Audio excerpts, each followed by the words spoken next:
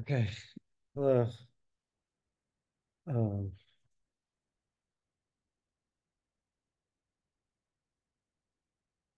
uh,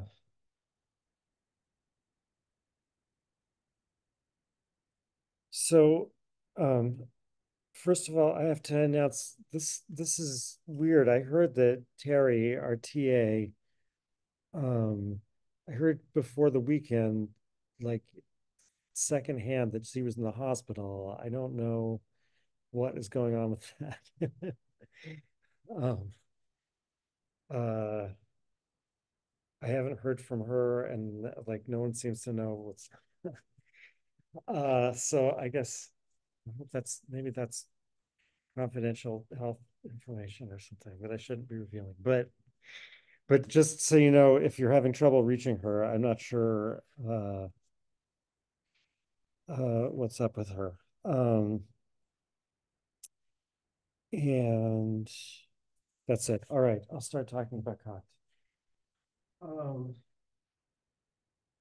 um, right. So where we are in the book,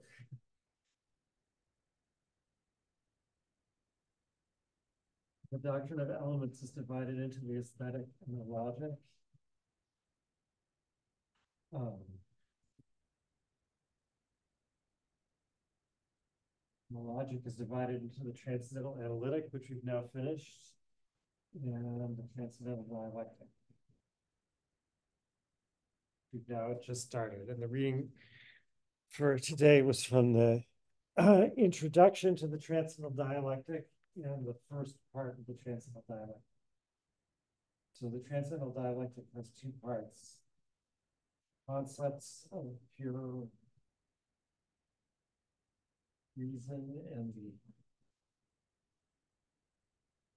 dialectical inferences of pure reason.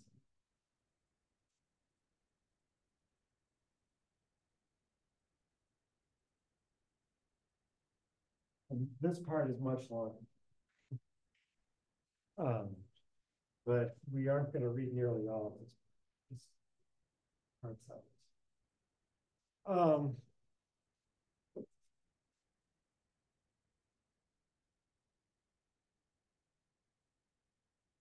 Okay, and we think we understand why the transcendental dialectic is here.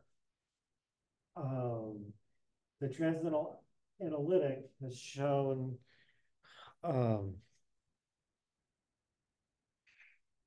what makes synthetic judgments of the understanding, intellectual, synthetic a priori judgments possible.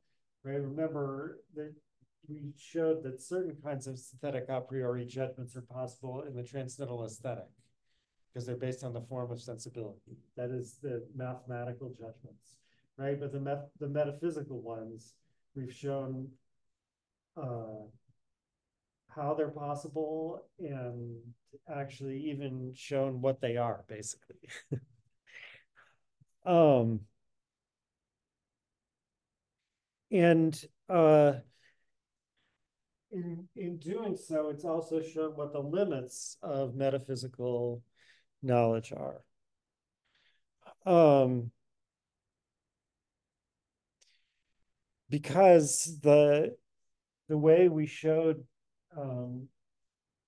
that such judgments were possible was by showing that it must be possible to synthesize the manifold in experience. Um, what is manifold in sense, in space and time, as the image of empirical concepts. So that's the only source of validity for those synthetic a priori judgments. And so obviously they don't apply to things that are not objects of sense, that are not in space and time, right? They get their possibility, they get their objective validity from the fact that uh, they must be true because we must have an empirical. So that means we like and in the section called phenomena and noumena, um, Kant, at least as I understand it, tried to explain exactly how it is that you can understand that as knowing a limit between things we can know and things we can't know. So basically, I mean, we've already got here the division of metaphysics into the good kind and the bad kind that I mentioned at the right when I talked about the preface at the beginning of the course. Right? The good kind is immanent metaphysics, where immanent here just means that it remains within the bounds of experience. Um, and the bad kind is transcendent metaphysics.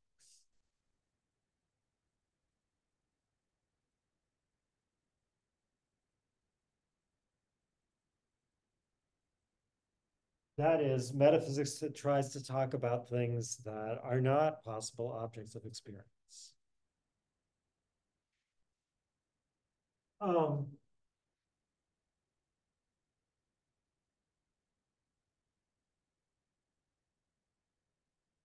and so, right, notice, as I mentioned several times, transcendent doesn't mean the same thing as transcendental, although they turn out to be related to each other.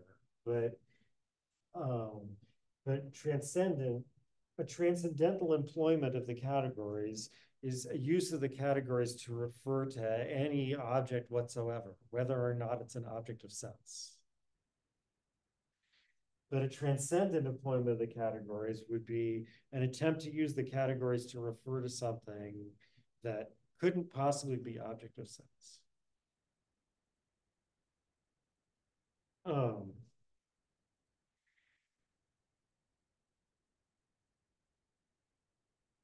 and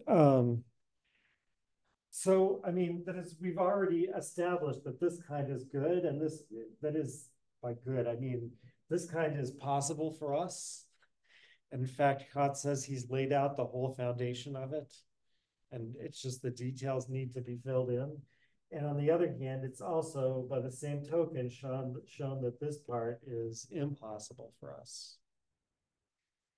So what is the transcendental dialectic gonna do? Well, we think, based on the word dialectic, right? Remember, Kant explained at the introduction, in the introduction to the transcendental logic as a whole, he explained that dialectic um, is means like the art of logical illusion. Um, so like sophistry, basically, right? Like making things look like they're good logical arguments when they're really not.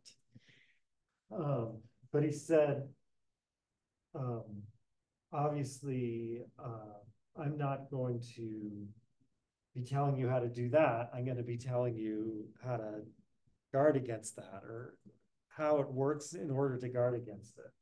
But moreover, he said, in the case of general logic, that's kind of optional because these formal logical sophisms or like illusory inferences uh, only take you in as long as you're distracted and don't notice how they work. But as soon as you realize what the trick is, the illusion goes away. So it's not really an illusion in the sense of like an optical illusion. Whereas at the beginning of the Transcendental Dialectic, he says, well, actually, there too, he says, but in the case of transcendental logic, as he puts it, these are sophisms not of human beings, but of reason itself. Right? So actually, dialectic here is not an art that someone has to study because it's natural to us to be deluded in this way. Um, I guess one thing to notice about this word dialectic, um,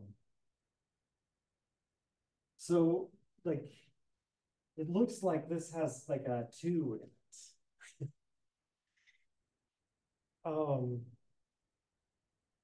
But it really doesn't. it comes right the Greek verb dialegein, which means, and this part dia means through. And this part means to speak or argue, right? So dialegging means to like talk through or something like that, argue through. Um, uh, this Greek preposition and verb prefix dia is related to the word for two, but it's not, it doesn't mean that still in Greek. It means through.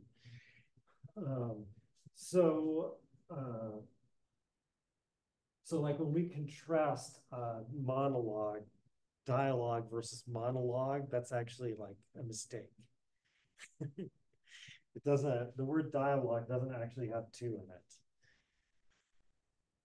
Um, and and I don't think Kant thinks of the term dialectic as intrinsically having something about back and forth to it.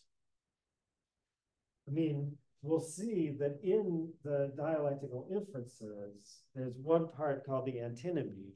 And within the antinomy, there's always a thesis and antithesis, right? But that's specific to the antinomy. The other parts don't have that. Yeah.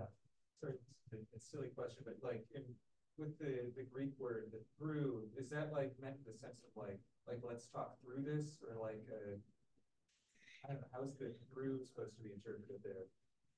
I'm not sure exactly, but it doesn't mean two. I mean, in other words, so dialoguing does I guess among other things mean to have a conversation, but it why this why the through I think it's similar to the reason we say talk through something, but I don't, I don't know exactly. I'm actually not a native Greek speaker of ancient Greek, so I can't tell you the exact connotations, but right. So, but neither was Kant, right? I mean, people always say that Kant didn't know Greek. I think he probably knew Greek, better than probably knew Greek better than I do. He just didn't like know Greek like the way you should know Greek. Yeah, because I mean, obviously he knows enough Greek to use a ton of Greek terminology. Um, but anyway, right. So, and that's why I think I said when it was you asked last, like how it's related to Hegel's use of the word dialectic. So, yeah. So, I mean, Hegel does seem to think that dialectic, you know, inherently has this back and forth nature to it. And I think that's a misunderstanding of the word and also there potentially at least a misunderstanding of Kant. I mean, I'm not,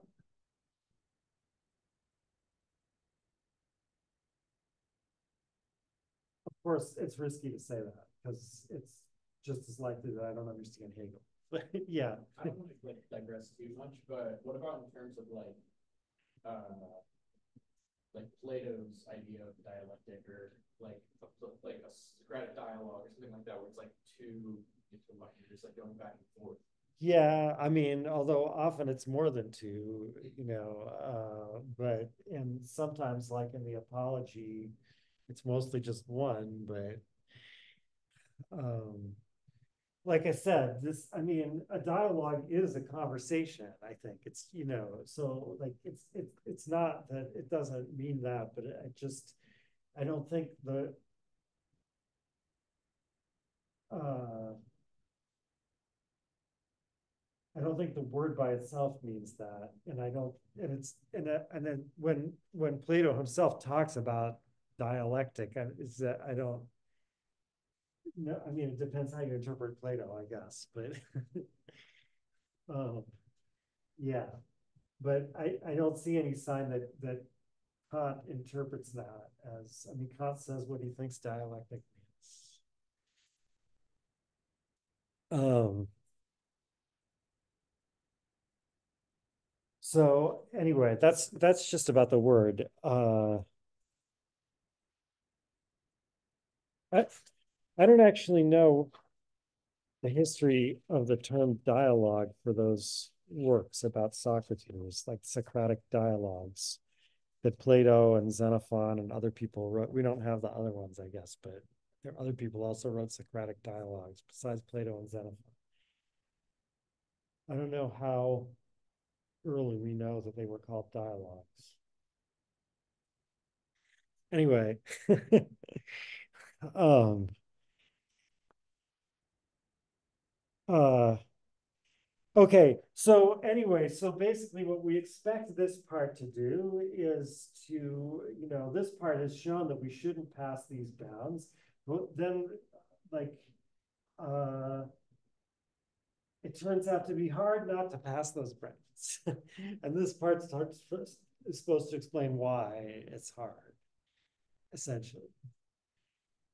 Like what the illusion is, why we can't completely make it go away, but also we're not going to read like all of this part, but also like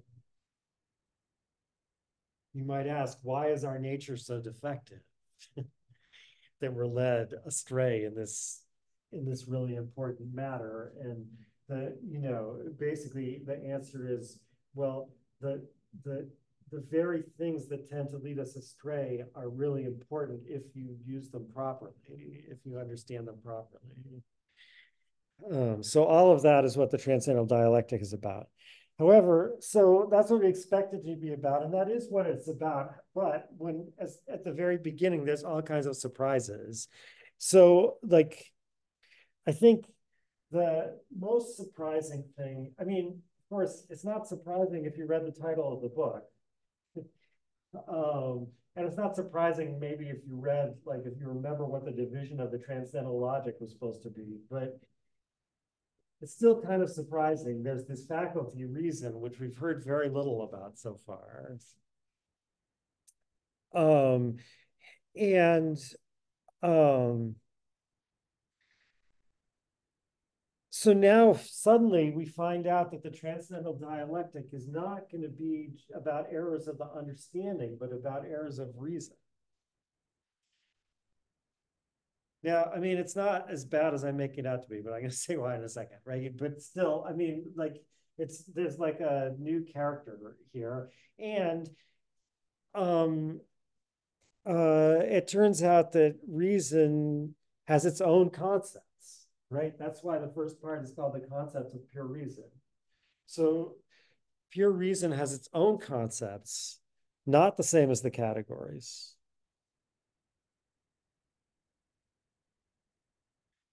Um,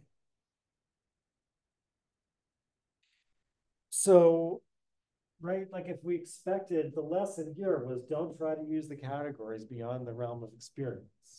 And we expect here to say, what is the illusion that leads us to nevertheless try to use the categories beyond the realm of experience? But all of a sudden, instead of the categories, we're talking about these other concepts, the concepts of reason. Um,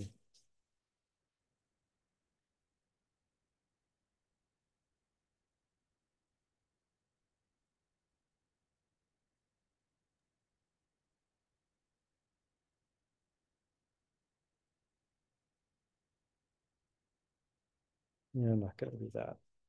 Okay, so well, maybe I should do that actually, because I was going to read what comes right before it.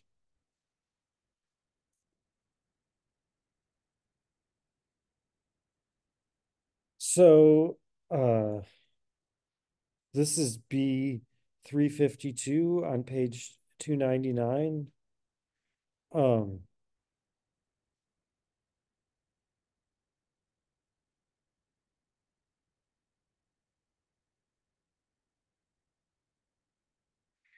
um,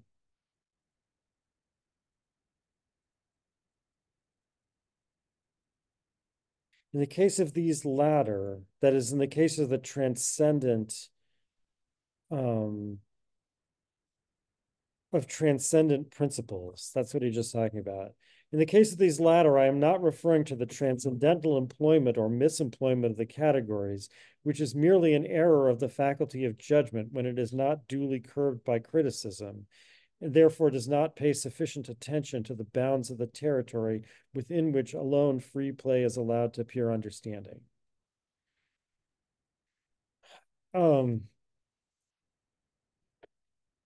So he's saying, I think this is more evidence for what I think is going on in phenomena and noumena. That he's saying that the illusion he's talking, or the principles he's talking about here, are not the principles that are responsible for us trying to make a transcendental use of the categories. That's what we were talking about phenomena and noumena and in the amphiboly. I mean, that's what he explicitly talks about there, right? That we think the categories have a transcendental employment because they have a transcendental meaning. But it turns out they don't. But what he said in that quote I just read is that's a mere error of the faculty of judgment when it's not duly curbed. And meaning, like, whose judgment makes this error? Well, Leibniz, right? Leibniz's judgment makes this error because it's not duly curbed by criticism. But as I said before, I think the idea is, but this is not like an optical illusion.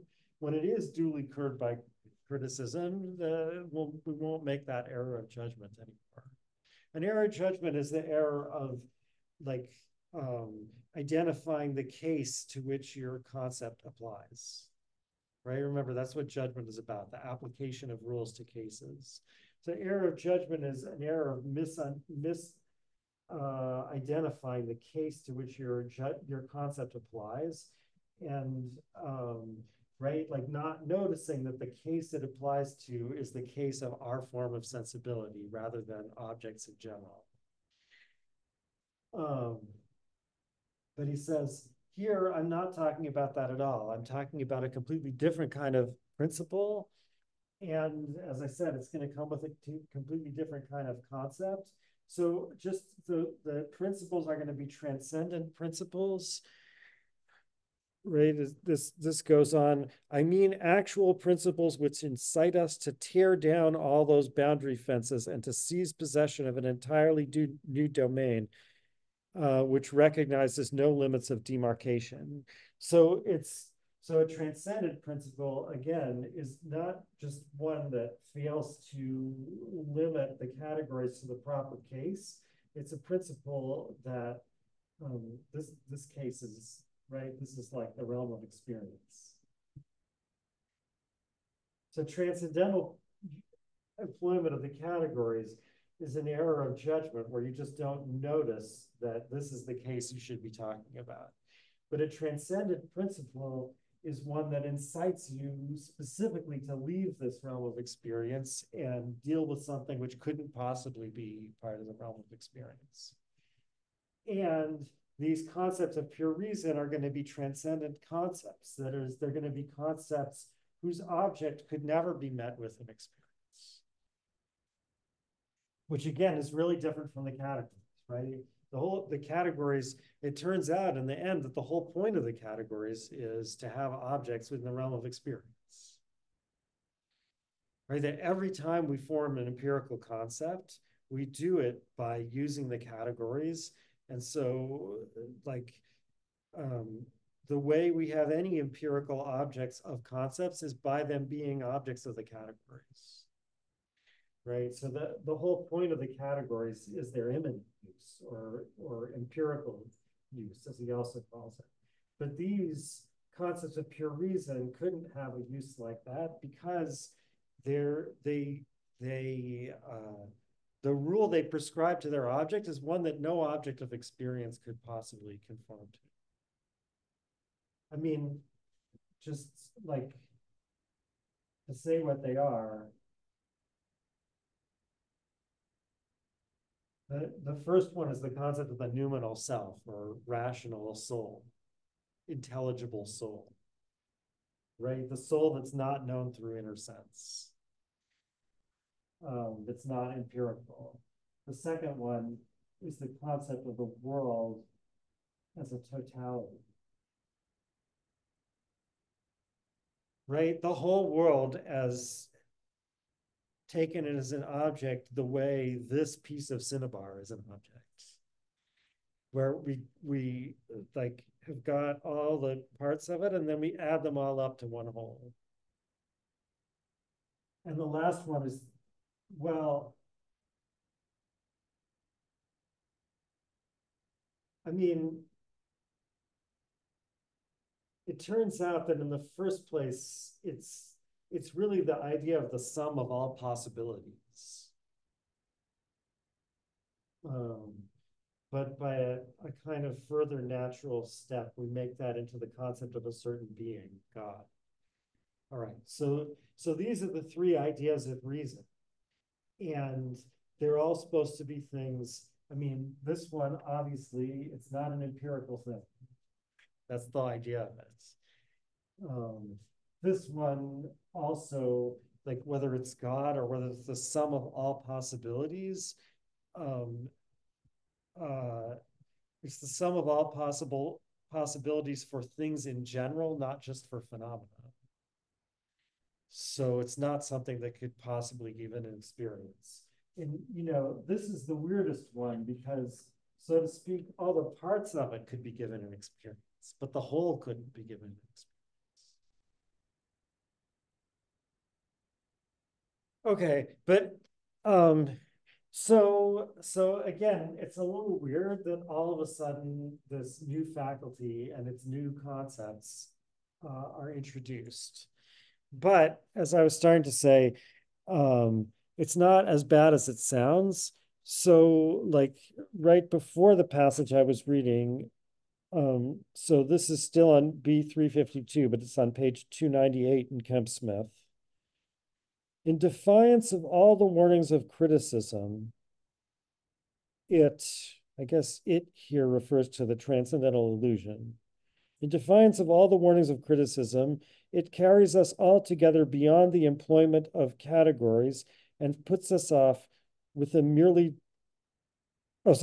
carries us altogether beyond the empirical employment of categories and puts us off with a merely deceptive extension of pure understanding. So, right, although this is about reason and its concepts, it's somehow like what reason is doing with its concepts somehow results in a misemployment of the understanding.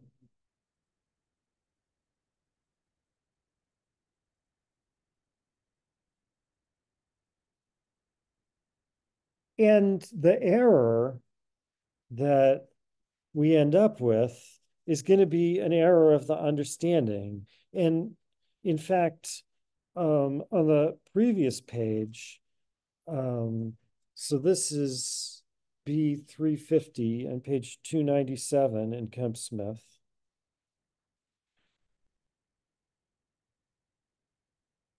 Truth and error, therefore, and consequently also illusion as leading to error, are only to be found in the judgment, that is, only in the relation of the object to our understanding, right? The understanding is the faculty of intellectually representing objects. So to make a mistake about an object, I mean, so it's the faculty that can accurately represent an object.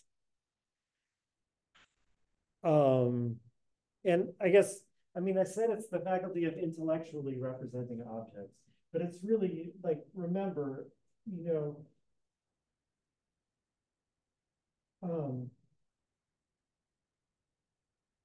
just to be effective in many ways is not like, doesn't itself allow me to refer to an object outside of me.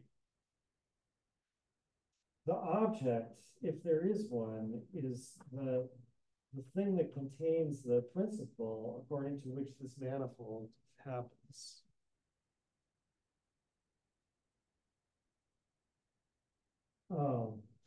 Right? So to represent an object through sensations, I have to be able to represent this rule that the object is using to affect me. right? Without it, all I know is that I'm affected. I'm not representing an object. So that's why Kant, first of all says, way back when he first talked about this, he said, intuitions without concepts are blind. Concepts without intuitions are empty. Right? That is, the intuition without a concept doesn't look out of itself. It doesn't form a perspective on something. Concepts without intuitions are empty. We understand that, right? The concept is a rule for unifying a manifold and intuition. If there's no manifold and intuition, the concept's not unifying anything, and so it doesn't represent an object. But the point I'm trying to make here is that the actual representation of the object as such is the work of the understanding, although it needs sensibility to do it. Right. So the accurate representation of the object is a case where this rule matches this rule. But error is a case where this rule doesn't match this rule. So error in general is a function of the understanding. Like reason can only make a mistake by causing the understanding to make a mistake.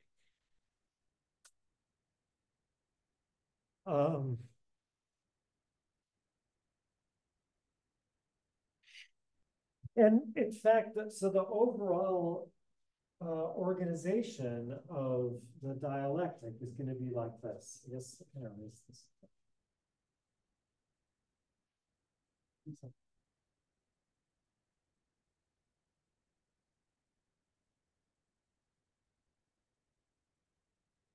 Right, so we have the soul, the world, and God, the three concepts of reason. The three transcendental ideas. And each of these is going to correspond to a kind of dialectical inference of reason. Right? So again, this is where in this column, the dialectical inferences are going to be opposed to each other. Reason is going to reach contradictory conclusions on the same thing. But that's only here on this side, and then this side is not going to happen. So dialectical inference, again, just means like a bad but apparently good inference, right? So there's going to be three types of dialectical inference of reason, but then at least this is very clear in the first two. Each of those is going to break down into 4 sub-inferences. And these follow the categories.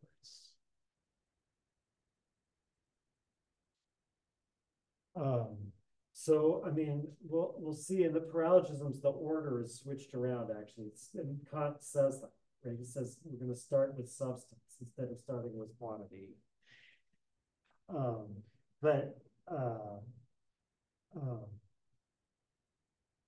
Whereas in this one, they go in the usual order. In this one, there is no clear structure like that. So it's difficult to know which order they go in. But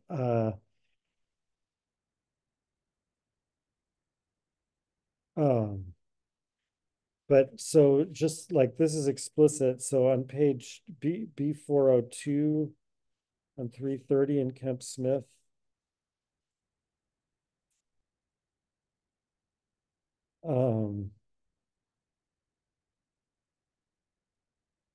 this is from the beginning of the paralogisms. So sorry, I should say, right? These 3 parts are called, this is called the paralogisms of pure reason. This is called the antinomy of pure reason. And this is called the ideal of pure reason. He also says that this is about rational psychology, this is about rational cosmology, and this is about transcendental theology. All right, so from the beginning of the paralogisms, all that is here required is that we follow the guidance of the categories, with this difference only, that since our starting point is a given thing, I, as thinking being, we begin with the category of substance, whereby a thing, so I think this really should be translated, whereby a thing as such is represented. Kemp Smith translated it as whereby a thing in itself is represented, which is confusing because things in themselves are not represented by the categories. But, but remember that the phrase that's being translated as in itself is an sich, and this just means per se.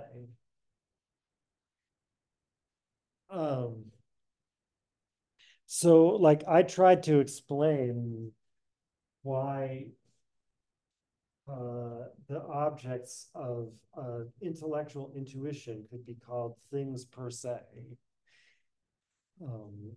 Roughly speaking, I said it's because they're things just insofar as they're objects of the faculty that they're objects of, right? That is, it represents them by means of their essence that makes them what they are.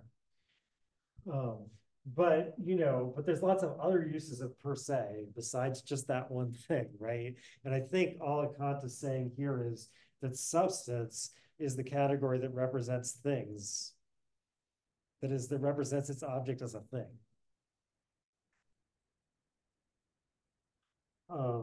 Right? Because quality is what is remember, the first moment of quality is reality, that is thingness. And what has reality is the thing. So the substance is the subject of qualities and quantities. Anyway, that's just his explanation of why he's going in a different order here. The main point I want is that he says, and then you can see there's one of those diamond-shaped tables here. The four paralogisms. In the A edition, where the paralogism is much longer, there are actually four different syllogisms, and each one is discussed. In the B edition, besides the change in the transcendental deduction, the biggest change is in the paralogisms, where he made them much shorter. Partly, I think he just summarized things that he said at greater length in the A edition. Partly, he moved some of the things he discussed in the paralogisms earlier. Like in the A edition, the closest thing that corresponds to the refutation of idealism happens in the paralogisms. Whereas in the B edition, that was moved to the postulates, into the transcendental analytic. All right, so anyway, that's from the beginning of the paralogisms.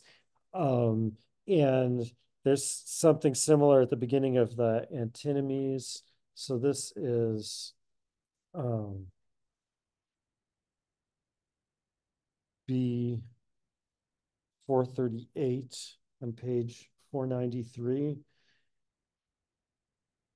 In arranging the table of ideas in accordance with the table of categories, we first take the two original quanta of all our intuition, space and time, and then he goes through all the categories.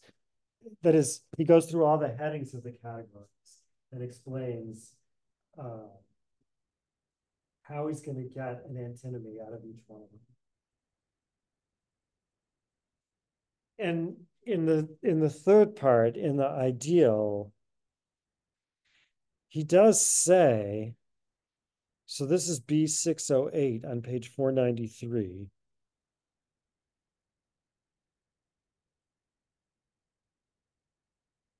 If, following up this idea of ours, we proceed to hypostatize it, right? So this is what I was talking about, how like really it's kind of like a further mistake to take this to be the idea of a thing. That is to hypostasize it, to make it into a substance. But anyway, so he says, if in following up this idea of ours, we proceed to hypostatize it, we shall be able to determine the primordial being through the mere concept of the highest reality as a being that is one, simple, all-sufficient, eternal, etc. In short, we shall be able to determine it in its unconditioned completeness through all predicaments. Predicament means the same thing as category, right? Predicament is the Latin equivalent of category. So I think he's saying there again that when we like work out what God is according to this illusory science of transcendental theology, we're going to do it by going through each of the categories. The problem is there's more than 4 things on that list, and some of them seem to have already been used in the other lists, and some of them don't seem to be categories at all, like eternal, all-sufficient. What does that mean? I guess that's supposed to be the category of relation.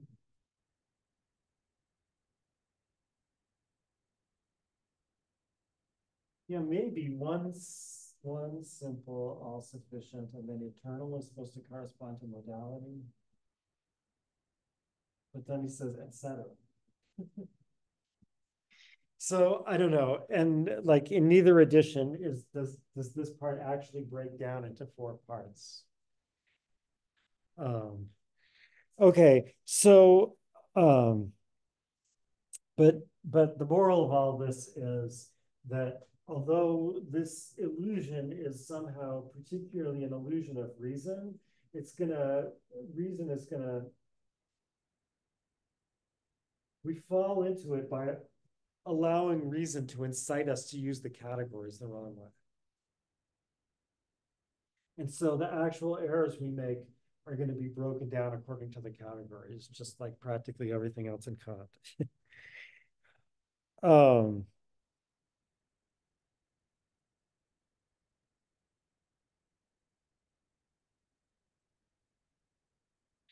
Now,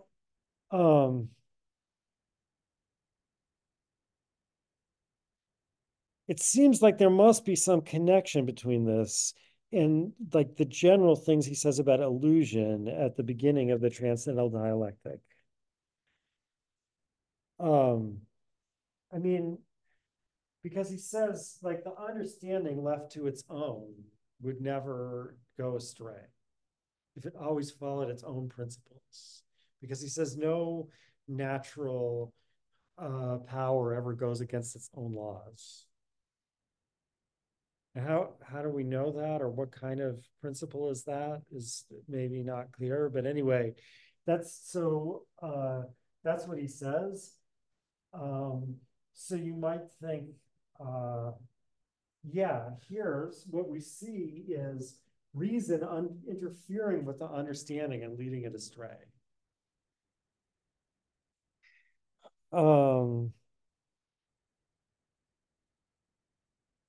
The problem with that in terms of interpretation is, so this is B350 or so, page 2, back on page 298.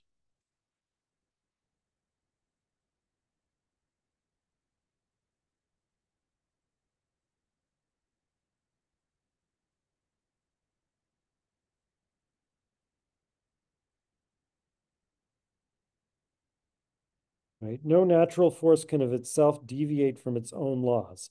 Thus, neither the understanding by itself, uninfluenced by another cause, nor the senses by themselves would fall into error.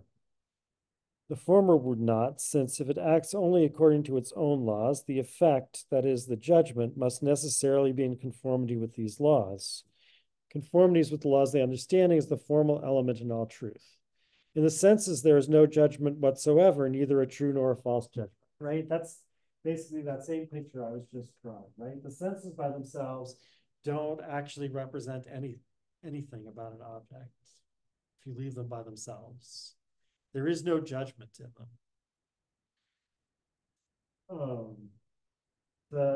On the other hand, he says the understanding, if the senses weren't there, and the understanding was just like somehow doing its own thing. Now, it wouldn't be representing an object. but it wouldn't fall into error. The only kind of error it could make in that case would be a logical error, right? And he's saying the understanding by itself wouldn't fall into logical error.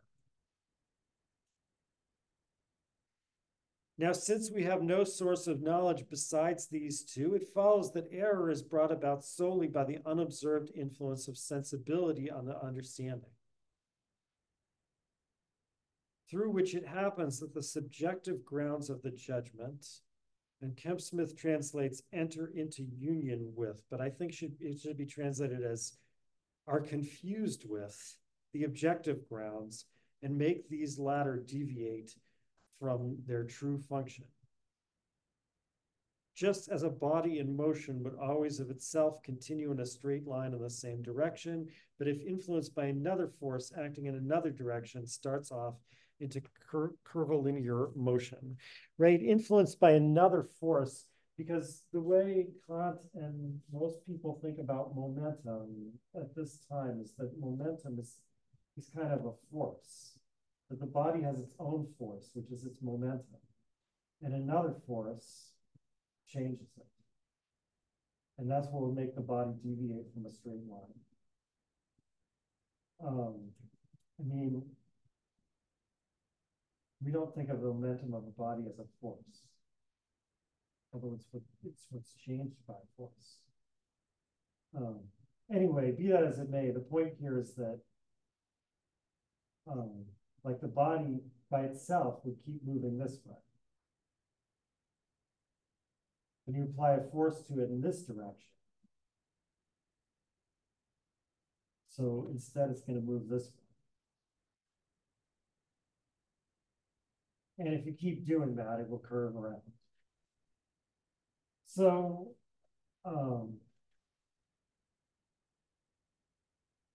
so he's saying that similarly, the understanding by itself would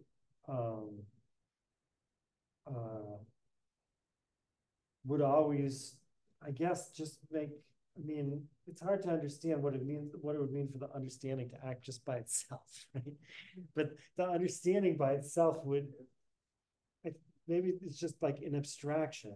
It can't really act by itself. But the point is, like, the understanding of its own accord, it just makes logically correct judgments. The senses by themselves accurately reflect how I'm affected. They are how I'm affected, so it can't go wrong. It's not a judgment about something else.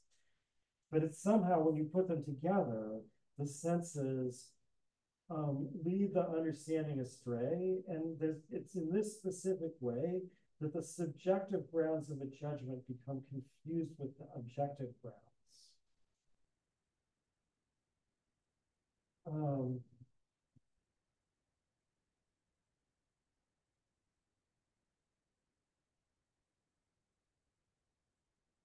So he says, for example, that the sea at the horizon looks higher than at the shore.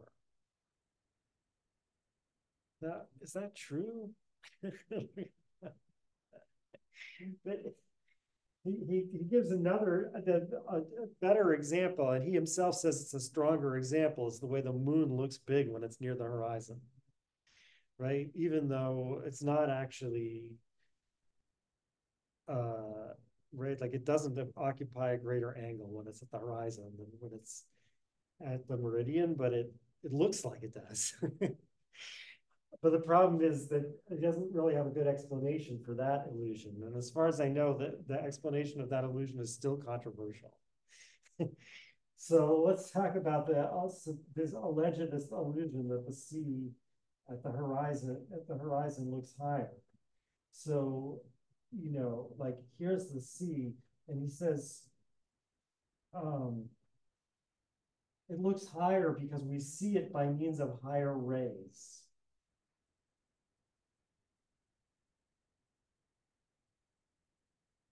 So something really is higher. But what's higher is the way I am affected, not the object. That's the confusion of subjective and objective grounds. Right? Like, I mistake the um,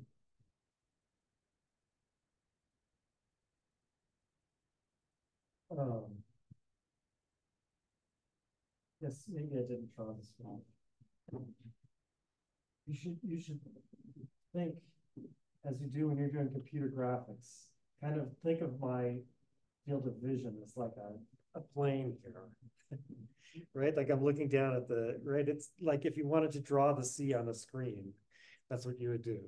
Imagine the screen kind of floating in front of me and intercepting the rays that come from the ocean. And these lower rays actually hit it lower down than these higher rays. And I mean, this is a subjective ground of the judgment because, it's only by means of this like spread in my field of vision that I'm able to represent the extent of the ocean at all. Right? Like if they all came in at the same point, I wouldn't be able to represent the ocean at the horizon as higher or lower or anything. So these really are grounds of the judgment, but they're subjective grounds of the judgment. That is, this is the means by which I'm able to schematize my concept of the ocean, or some concept. I don't know what the concept is here. Maybe it's a geometrical concept of a plane or something. Anyway, right? So I'm schematizing my concept using this order of affections of me. And if I do it correctly, I'll, I'll understand. I'll represent these as resulting from a certain ground in the object, right? From a certain principle in the object, like how it reflects light.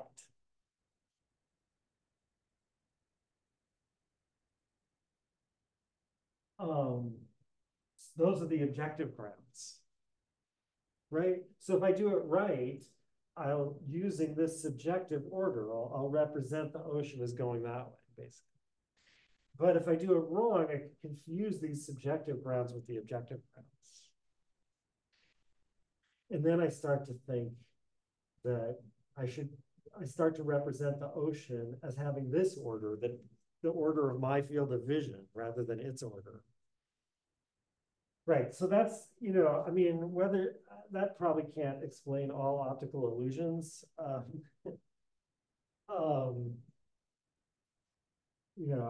think a lot of optical illusions have been discovered since Kant's time, and they're really weird. These things where you look at a pattern of dots and they seem to like start jumping around and stuff like that. But yeah. It's that one where it's like a spinning ballerina, where if you look at it in one way, it looks like she's spinning this way, and then all of a sudden it looks like she's spinning the other way. And you can never really get the image of the ballerina like without viewing her as spinning this way or this way. Like you can never have a I mean, in a way that's not as good a case as this though, because there isn't a real ballerina there. So I guess, I mean, a lot of the things that we now call optical illusion, I noticed that Kant doesn't use examples like that. And I don't know if that's because he didn't know that there were examples like that, but a lot of the things we now call optical illusions are, well, I'll say I can't draw that one. Like, if this was a real cube, you couldn't see it kind of like one way and the other way. It's so I mean, I guess the fundamental illusion, and that does fit Kant's scheme here. The fundamental illusion is there's a cube, right? Like you shouldn't see a cube at all when you look at this. There is no cube. It's a flat figure, right? And it has a little square here, and it has a triangle here, and etc. Right? But instead, you see a cube. And I think it's the same thing with the spinning ballerina. Nothing is spinning. Some lines are moving back and forth. The fundamental illusion is that you take those lines moving back and forth um, well, or maybe it's kind of, I shouldn't get lost in this. Is that the opposite of this, or is that the same as this? Somehow confusing objective and subjective terms. All right. Anyway, the reason I shouldn't get lost in this is because, of course, the transcendental dialectic is not about optical illusions, right? But so the question is, how does this theory apply to the transcendental illusion? And, you know, so one thing I'm still really not sure about is, so he says right there that illusion always results from the interference of the senses with the understanding, because those are the only two sources of knowledge. So that, on the other hand, like the natural way to see what's going on here is that the illusion results in the interference of reason with the understanding. And I don't know whether, I'm not sure whether to think, oh, of course, there, when he talked about the senses and the understanding, it's to be understood. We're talking about sense illusions, right? It doesn't apply to this. But then the thing about those being our only two sources of knowledge, still, like, it's weird, right? Because we don't get another source of knowledge here. I don't think. Those really are our two sources of knowledge. So that suggests, no, maybe we should try to understand how the senses are responsible for this too, but I don't know how to do that. So, but what I do understand is that there is some kind of confusion of subjectivity and objectivity in the transcendental illusion.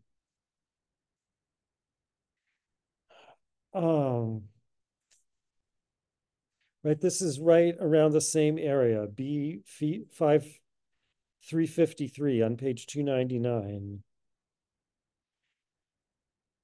After explaining that there's a transcendental illusion that does not cease even after it has been detected, etc., then he says, the cause of this is that there are fundamental rules and maxims for the employment of our reason, subjectively regarded as a faculty of human knowledge, and that these have all the appearance of being objective principles.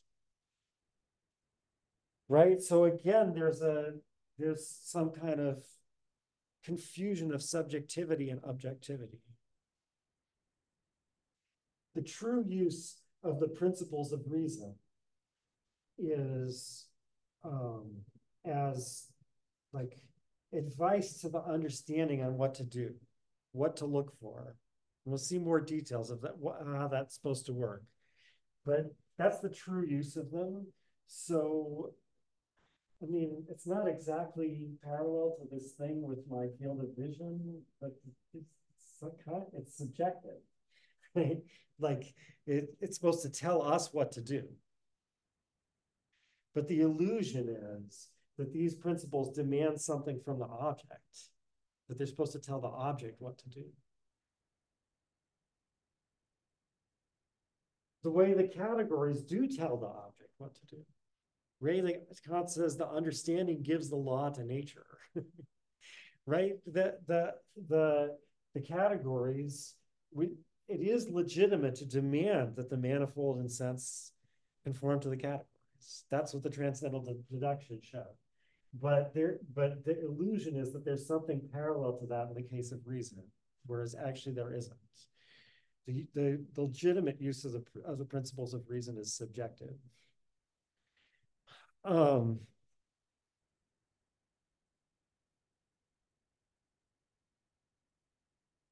I hope I'm not going to run out of power.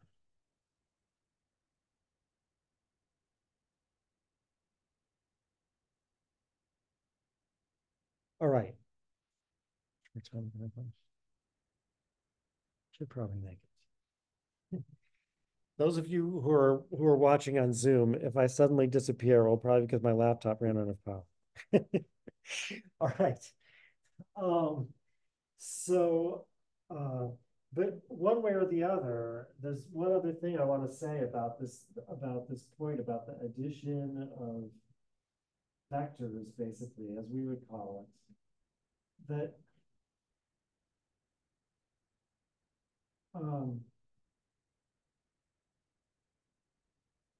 So this is a case of opposition of forces, right? Of like two positive powers, sense and understanding, that together add up to something that together in some way destroy each other, cancel each other.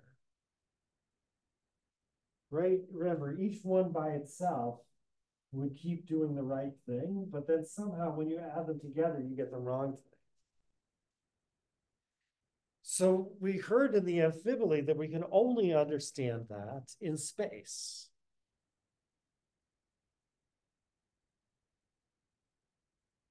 Right? That we can make no sense of the concepts of reflection, agreement, and opposition, except because space contains opposition of directions. And so this literal addition of forces thing is, right, has to do with the fact that the forces can point in different directions in space. If they point in exactly the opposite direction, they just cancel each other.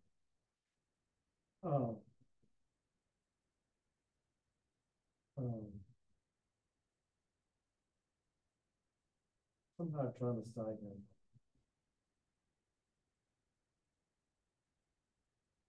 But never mind. Anyway, this makes it look like the closer they got it together, the faster, the more you would accelerate. That's not. All right. Anyway, so, I mean, I guess that is true. No, that's true, right. So if they point in exactly the same direction, you would add them together end to end. Right, so like this one was one, and this one was one, and they pointed in the same direction, you would get two. If they pointed in the opposite directions, you would get zero. If it's something in between, you get something in between zero. And the sense in which I'm saying they cancel each other out is that to the extent that this sum is less than two, they partly their force hasn't all made it into the sum. Right. Okay. So, but again, so here we understand that we can understand that because we're literally talking about directions in space. If you take the amphiboly seriously,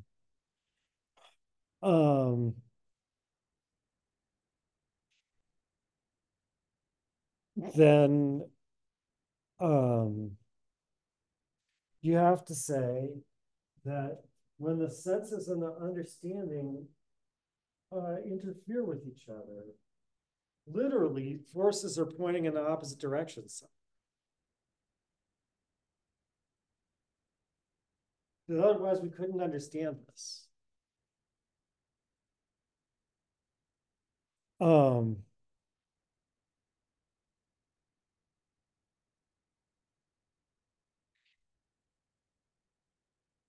So, in other words, the beings who are subject to sense illusions, but also to the transcendental illusion, are essentially embodied.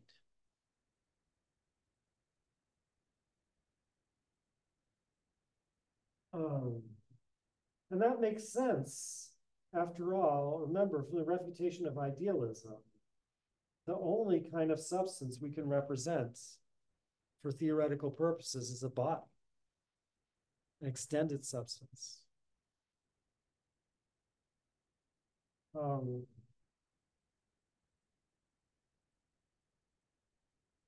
So, in other words, this is a way of seeing that, right? This part of the transcendental dialectic is about the illusory science of rational psychology, the way we can know about the self not as an object of experience, supposedly. And right, and the conclusion is going to be it's an illusion. We can't. And the transcendental dialectic itself is not rational psychology.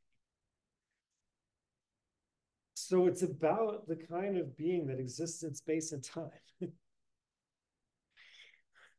And you know that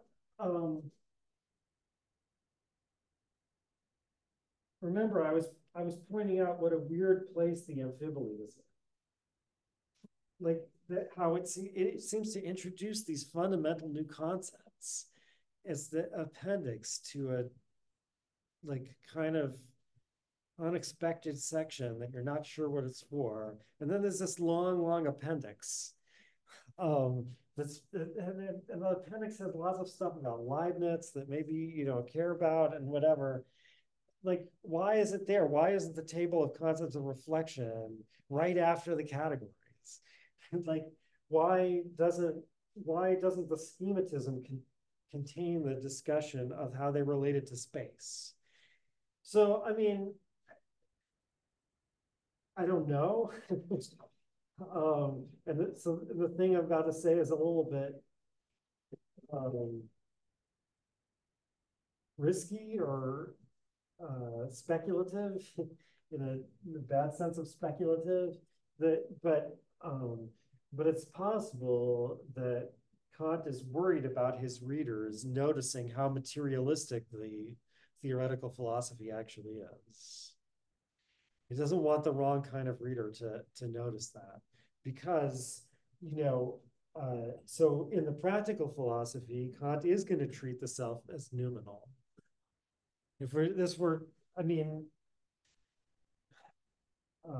it's because basically the will as such is its own object.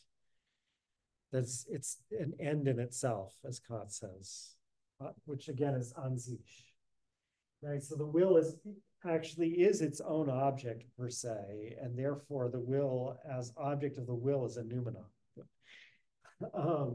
But so Kant thinks that this theoretical materialism isn't going to have the bad ethical and religious consequences that you might expect materialism to have, precisely because he's limited the theoretical philosophy within bounds. As he said in the preface, I had to destroy knowledge to make room for faith, right?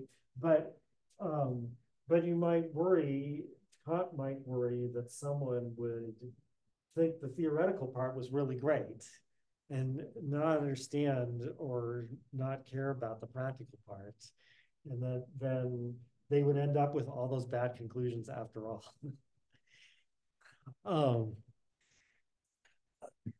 Like I said, it's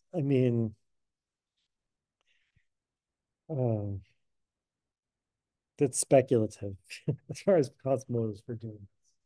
But it is true that you see. Well, is it true?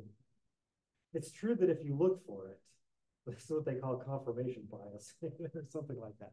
But like, it's true that if you look for it, you can find lots of philosophers apparently burying important and possibly dangerous things in the middle of boring stuff with a misleading title.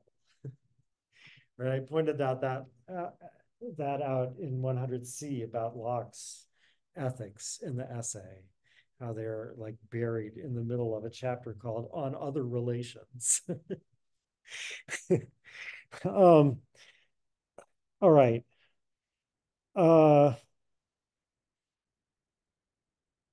And this is a Straussian principle of interpretation. Straussianism is a weird school and kind of disreputable in certain ways, but this principle seems like there might be something to it. All right. Anyway, let me go back to what Kant is actually talking about. So what is reason? That's after discussing all of this, why we get reason here rather than the understanding. Well, it really is the understanding. Reason is interfering with it somehow, etc. Okay, what is reason?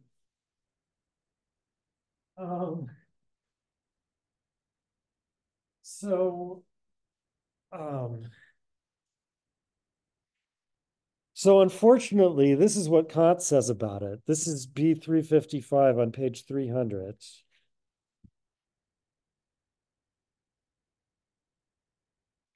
Now that I have to give an explanation of this highest faculty of knowledge, I find myself in some difficulty.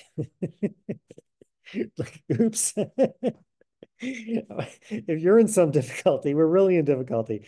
But what is the difficulty? So the difficulty basically is that reason, like the understanding, has two uses. Logical and real, or he also says transcendental. Now, transcendental use was a name for something to not do with the categories, but I think this is a different sense of transcendental use. Um, I mean,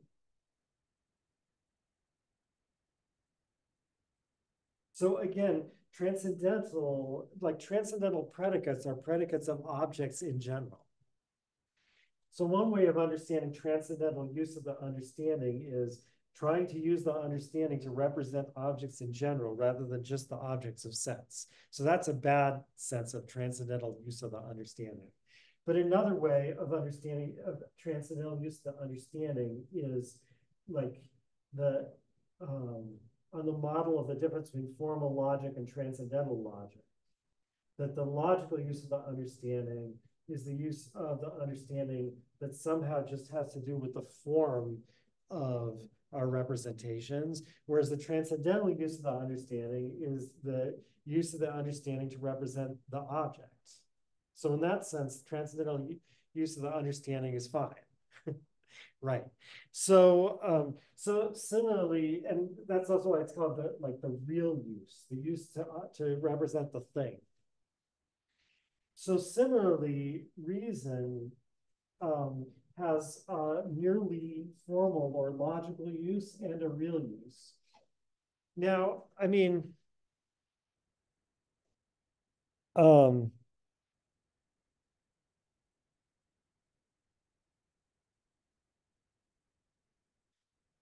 the real use, if we take it to be that reason has concepts, that the pure concepts of reason represent objects, if we think that's the real or transcendental use of reason, then that's going to be the transcendental illusion, right? So in a sense, reason doesn't have this use. But it does as long as, again, as long as we think of this as advising the understanding on how to represent its object. Not telling it to represent some object. So like the bad use is basically reason says, I must be able to represent this object that's not object of experience. Right? That's taking it that the concept of pure reason directly represent objects. And then it says, oh, how am I going to describe this? Well, I need the transcendental predicates, that is the categories. And then it ropes the understanding into representing this transcendent object. But the good use is that the understanding represents its legitimate object, that is the object of experience, and reason is going to tell it how to do that. So like to not leave it so abstract. So, I mean, as I've mentioned several times, one aspect of the transcendental illusion is to think that the world either must have a beginning in time or it must always have existed. That's one of the antinomies, right? So those are representations of the world as a whole with respect to its quantity, right? So that's a case where where the reason has said, okay, I have a representation of the world as a whole that must have an object. And now I'm going to try to get the understanding to represent it using its categories, for example, quantity. And then the understanding comes in and says, okay, well, to represent it as a quantity, we're going to have to measure it, and then like, and then reach a finished totality. And for reasons we'll talk about later, it really only demands that it be finished on the beginning side, not on the end side. And then it says, oh, how can a totality be completely finished? well, either this is the first unit you could ever have and there's nothing before it, or we have all the units all the way back, infinitely many, right? So like that's the antinomy. So that's the bad use, the bad real use of reason. But the good real use of reason is something like this. The understanding represents something as happening at a certain time. And by itself is doesn't really care whether it can find another something else at the previous time. But reason says, don't stop here, always look to see what happened before. That's the advice, right? And you can see how that doesn't result in ever telling the understanding to represent the past of the world as a whole. It just always tells it not to stop. So that's kind of a model of how the real or kind of the regulative real use of reason is supposed to work, and how it's different from the bad one. the alleged constitutive real use of reason. But anyway, so the difficulty is Kant says I'm in some difficulty. What's the difficulty? The difficulty is to explain what the faculty of reason is in a way that's sufficiently abstract that it includes both this and this. And why does he need to do that? Well, so he did that in the case of the understanding. He said the understanding is a faculty of rules. And the logical use of the understanding has to do with like presenting the object as one rule as the object for another rule to make judgments possible.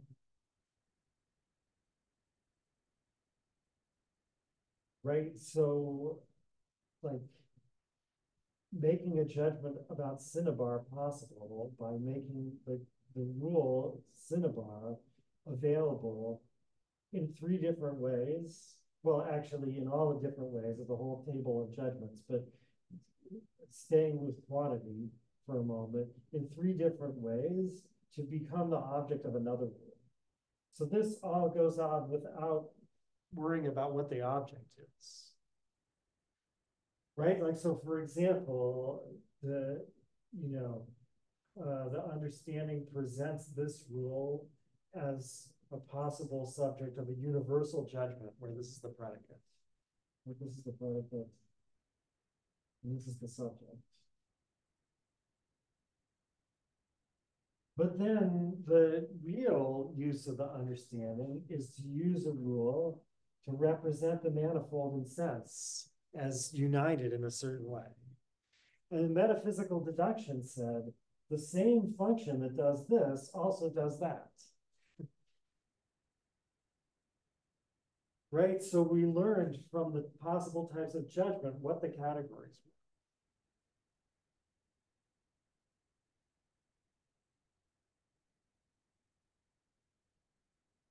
So now he wants to do the same thing here. He wants to take the logical function of reason and show how we get the concepts of pure reason from the logical, from considering that the same function that works in the logical employment also has another side that points to the object, so to speak.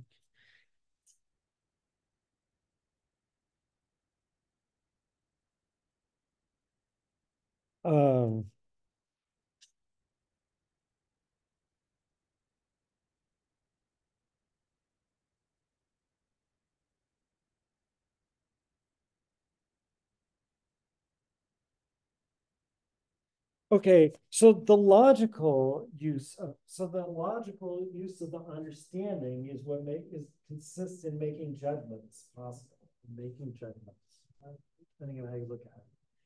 The logical use of reason consists in making syllogisms possible.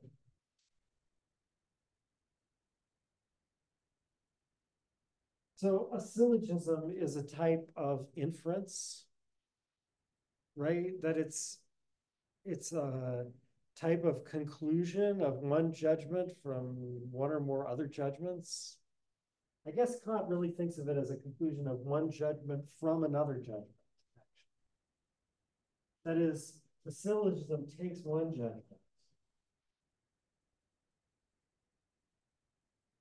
Let's say that. That's not really how Kant thinks about it. Anyway, yeah, okay. How does Kant think about it? Rather than getting me so confused, so here's, okay, so here's one way to think about an inference. An inference means um, I tell you that if you've written down things in the following three forms, you're now allowed to write down something else.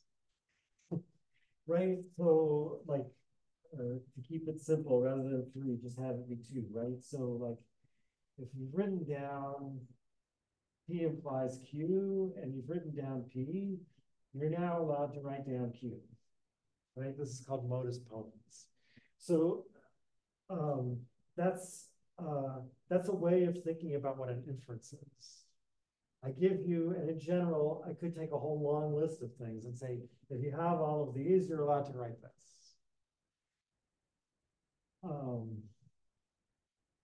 Okay, I mean, Kant doesn't think of a syllogism that way. Kant thinks of a syllogism as you have a judgment. This is going to be the conclusion. And now the syllogism is going to connect these two things.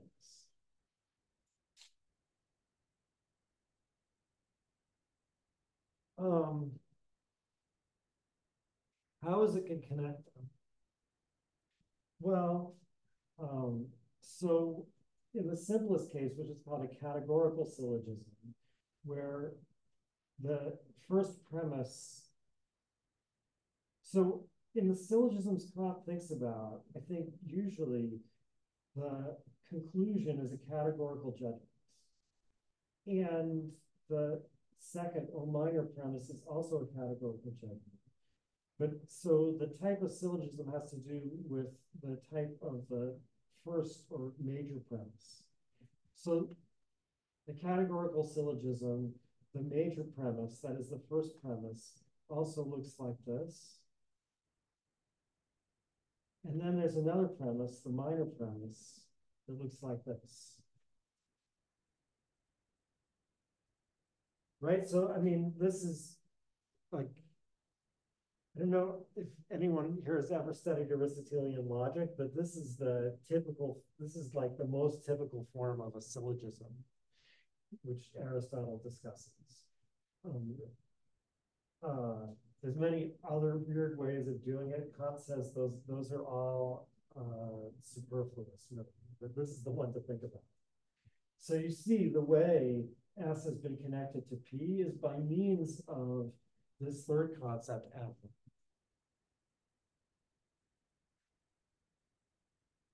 So really, the syllogism is really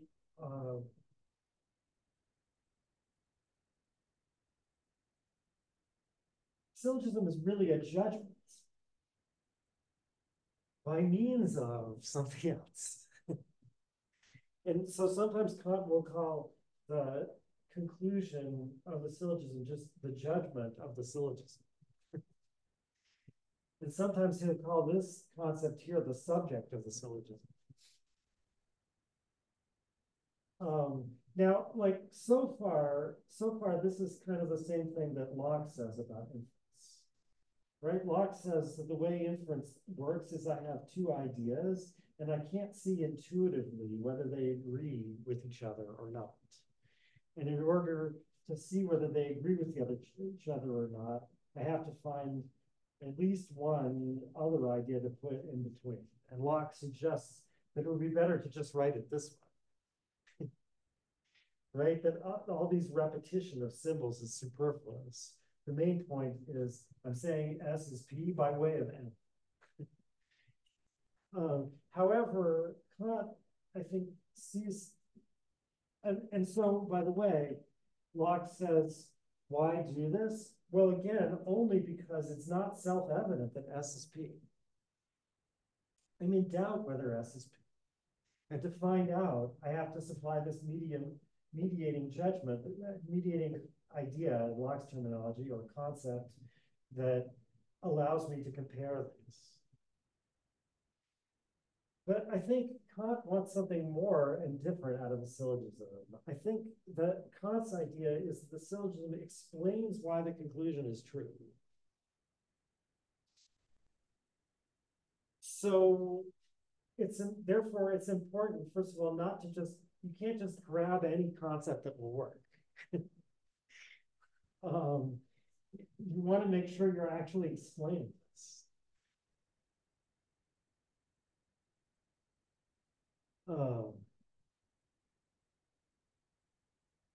Could give examples of that, but I think I won't because I'm low on time. So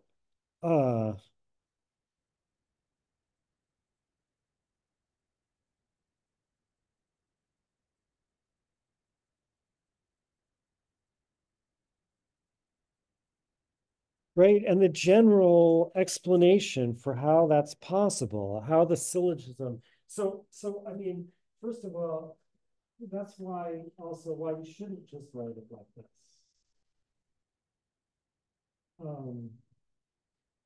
Because each one of these judgments has its own role to play.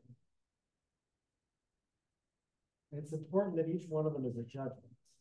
Let me, maybe it'll be clearer if I read what he says about it. So this is on bottom of B360. It's on page 304 in Kemp Smith. Bottom of B360, top of B361. In every syllogism, I first think a rule, the major premise, through the understanding. So, I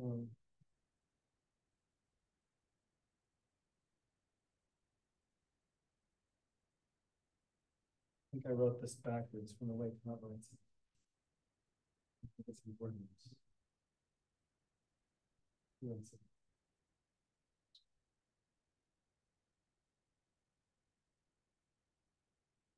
The whole thing about this, about whether it makes. See, if you think of inferences the first way I was talking about, it doesn't matter which order you write. Right? It's just that if you have these two premises, you can reach this conclusion. Even if you think about it Locke's way, it doesn't really matter which order you write it in, because this is symmetrical. But for Kant, it does make a difference which order you write it in, because he's going to explain how it works. In every syllogism, I first think a rule through the understanding. Secondly, I subsume something under the condition of the rule by means of judgment, the minor premise. So this is the major premise. And this is the minor premise, and this is the conclusion. Okay, are these on the screen? Yeah. So the rule, I think, when he describes the major premise, he's being a little bit loose. He says, I think a rule through the understanding. But of course, in the major premise, I think the rule on a condition. That is, I make a judgment. And then in the minor premise, I subsume something under the condition of the rule. Right? So this is the condition. Here it is again. And now I'm subsuming something. So these are not just two random judgments here. These are, right, this method for explaining why S is P is to first find out what is the condition of P and then try to subsume S under it. Finally, what is thereby known, I determine through the predicate of the rule, right? So again, that's this. What is thereby known? That is this. I determined through this, and that's the conclusion.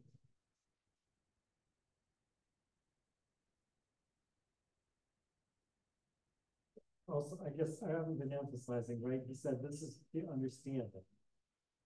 The understanding is what allows me to make this kind of simple judgments. This is already the faculty of judgments, the power of judgment, which is that is applying this to a case. Yes, he really is thinking of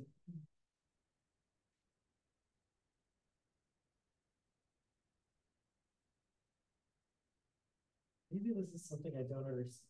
Maybe this is somehow a key to what I don't understand about why judgments come first. And here he's calling this whole judgment the rule. And yet it has a condition in it. I usually try to interpret the predicate as the rule, and the subject as the condition. All right, don't worry about that, because if I change my mind about that, we get confused on the finals. But so in any case, I mean, it's just a matter of terminology here, I guess. The main point is, here I'm using the faculty of judgment to say, what is to apply this to a case, namely the case of S. And then finally, I use the faculty of reason to conclude a priori. Now here we don't mean absolutely a priori, but before any further experience, right? That is, I don't need any further experience of S to learn that it's P.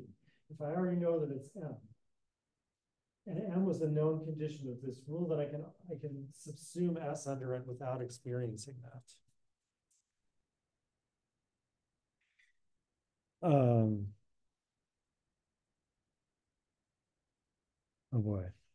Okay, I have 1 minute left. So, but this same thing happened last year, as I know from my notes, that I didn't get. I think I actually got farther this time. Um, so okay, I'll say a little bit more about the types of syllogism and whatever next time, but I just wanted to make the main point about how this is going to work and how it's going to go wrong. So, like,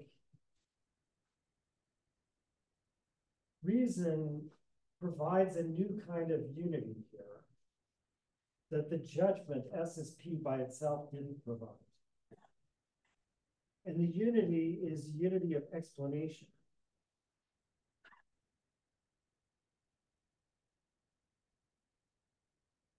Right? So the judgment S is P, like collected the manifold of experience of S and applied P to it. And now reason, so it's not a different manifold, right? I mean, we're still talking about the same objects we were, but we're unifying them in a different way. We're unifying the explanation of why they're P. Right, and this is why he keeps saying reason doesn't apply directly to the objects. The understanding applies directly to the object. Reason has to do with the understanding and its judgments, right? Reason is taking this judgment as a whole and supplying one reason for it. Now, like, a judgment can be true even though it can't be unified that way, right? Because it could be that all cinnabar is red, but some of it is red for one reason and others is red for other reasons. As far as the understanding is concerned, that doesn't matter.